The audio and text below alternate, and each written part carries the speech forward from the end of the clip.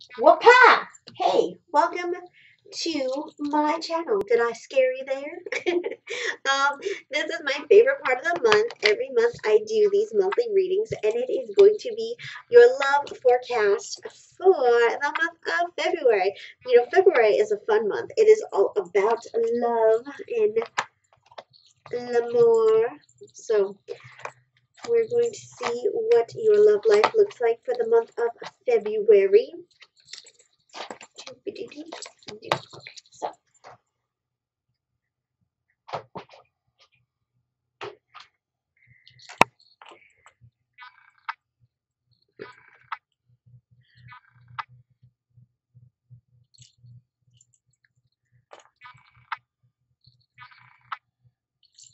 3, 2, 1. Okay, so you guys, this is going to be your monthly love reading for the month of February. What I want you guys to do is focus in on these cards, and I want you to get a feeling. Think about your love life. Think about the questions you have about your love life, and then I want you to choose the card that comes to you, the one that you feel the most drawn to, and that is the most important. This is deck number 1. This is deck number 2, and this is deck number 3. So I'm going to remove deck number 2 and 3 to the side so that they stay out of our way. Also, let me know if you don't like this bracelet. I'll stop wearing it, but I like the way it sounds. And we're going to look at deck number 1. Also, everything is going to be time stamped, so if you want to go straight to your reading, it will be time stamped for you in the description, as well as a link to my website where you can get your own personal reading by me that is just all about you, totally customized just for you. So card number 1, or deck number 1 I should say. Let's see what we have here, guys. Oh wow, this is great. I'm so excited for you. Oh wow, this is really good. I feel like you have been going through a tremendously, I'm just going to move this over so you guys can see it a little bit better. You have been going through a really bad time in your life, a dark time, a heartbreak, just tragedy. I want to even say trauma, and things have been really, really difficult for you. And I'm so sorry that that happened, but I feel like you're really getting out of that. I feel like you've finally kind of gotten through the stress and the chaos and everything that has happened. And I feel like, it just has been really, really, really difficult for you, unfortunately. But I feel like you're so strong and you're really getting yourself together and you're kind of letting go of the past, getting over that one person you couldn't let go of, healing from your wounds. And like you're just so strong right now. And you're so in love with yourself. You're so in love with life. You're so in love with your future. And you're just in a super amazing place. And I feel like that's just what this card shows right here. It's like you're just so appreciative and so grateful for everything. And you're going to be starting a new relationship. And I feel like this relationship is happening. Either it's somebody that you have just met or somebody that you will be meeting soon. But it's like right around. This person is right around your aura, your area. And it's going to be the best relationship. It's going to be that really good, like true love of your life, amazing connection. Whenever I talk to clients and they get hung up on a guy, I always say to them, it's like you go to McDonald's and you think that that's the best food you're ever going to get in your life. And you're like all hung up on those chicken McNuggets, like they're the best ever. And then you don't realize the deliciousness that's right down the street, this gourmet meal that has so much flavor and texture and amazingness. And you're so hung up on these cardboard chicken nuggets. And I know people love chicken nuggets, not hating on the nuggets, but I'm just saying, you guys understand what I'm saying. There's something better and you don't realize it. And I feel like you're in that place right now where you realize the better because you've developed and you've evolved and you've grown so much from where you came. And so it's like flowers grow from the dirt, you're blooming.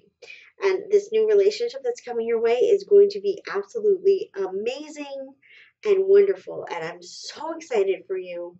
And it's going to be somebody that is going to be like not only a deep emotional connection, a physical connection, somebody that's going to be like your best friend, somebody that will give to you, and it'll be like a give and take, which is great because you've had just a give and give.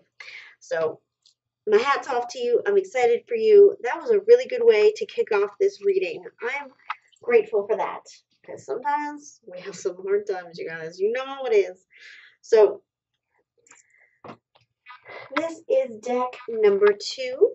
This is deck number 2. So let's see what we have for deck number 2. Okay. Here's what I'm getting. I'm getting not. I'm getting that you're still trying to figure your life out, and I feel like you may be jumping from one relationship to another too quickly. I feel like you have a hard time being by yourself. Like the idea of being single scares you. Maybe it's because of the way you were raised. Maybe it's because you saw other people be single for too long and it's like it's scary to you to be single.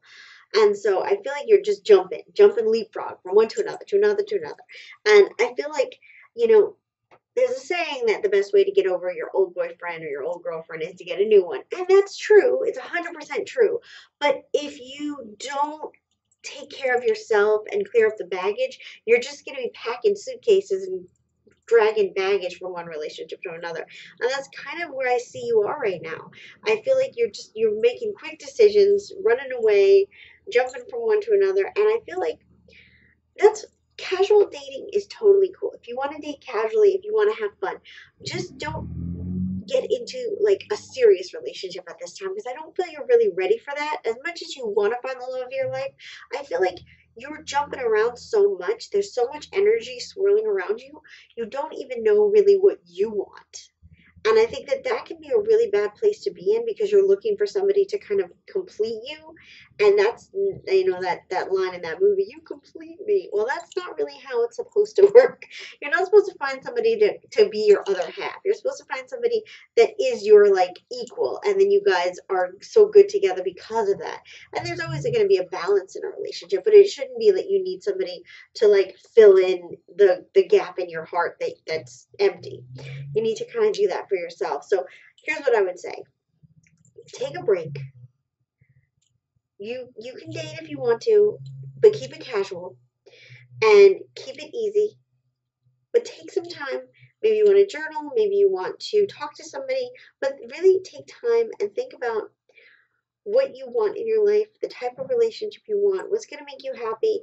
Think about all your other relationships that didn't work and what was it about them that didn't work? What's the common denominator that you need to kind of realize? Because you're going to keep meeting the same type of person until you learn the lesson. So you have to learn the lessons and maybe you need to just take stock a little bit. So just take stock.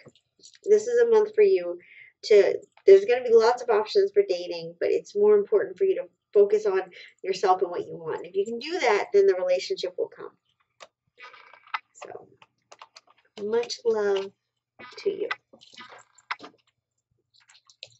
All right, guys, this is deck number 3. Deck number 3. Let's see what's going on here. By the way, I just want to let you know, again, if you do want to get a personal reading from me, you can just click the link below and I can do a tarot reading for you or a clairvoyant reading, whatever you like. Ooh.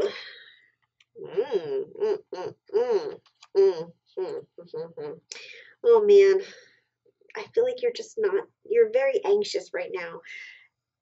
I'm going to say one thing, and maybe this will resonate with you, but I feel like you're scared of change. I feel like you're in a bad situation right now, a pretty bad situation. You and the person that you're with, there's just a lot of toxic energy. I feel like they bring out the worst in you. And I feel like you got to think back to a time when you were different, when you were happier, when you were more joyful, playful. I feel you naturally have a very playful, fun spirit, and you're just an adorable person. But the person that you're with right now is making you so crazy that it's making you into a bish. I'm just going to say it. Or a jerk or whatever. It's just, you're so miserable. But as miserable as you are, you have a fear of changing and leaving because you're afraid that if you do leave, that the relationship is going to, like, the person you're with was originally good. It was like a good connection. It was fun. It was enjoyable. And then it got crazy. And now you're just like, you're afraid that if you leave, they're going to get good again and you're going to miss out. Let me give you this tip. If you don't, forget about these cards for a second. If you don't listen to anything else that I'm going to say for the rest of my channel history at all, listen to this. Every relationship starts out in a good place because it's fun in the beginning. You're getting to know each other. You're trying to impress each other. No person is going to be like, hi, my name is Nancy. I'm a money hungry hoe and I'm going to slash your tires.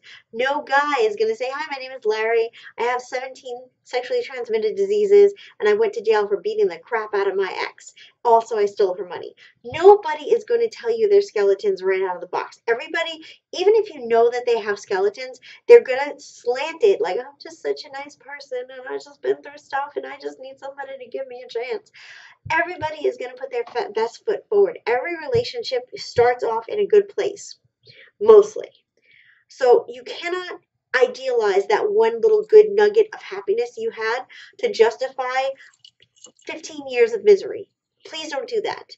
Whatever was good in the beginning, the person that they are showing you now is the person they are. The person they were showing you in the beginning was a lie. Just understand that. Don't hold on to false hope because they were nice once. That was a lie. That was just to get you in. The person you're dealing with now is the person that they are. And if you're not happy, get the F out. Back to the reading. That was my PSA. Sorry, guys. I'm a little hyper in this reading for some reason. Okay, so back to the cards.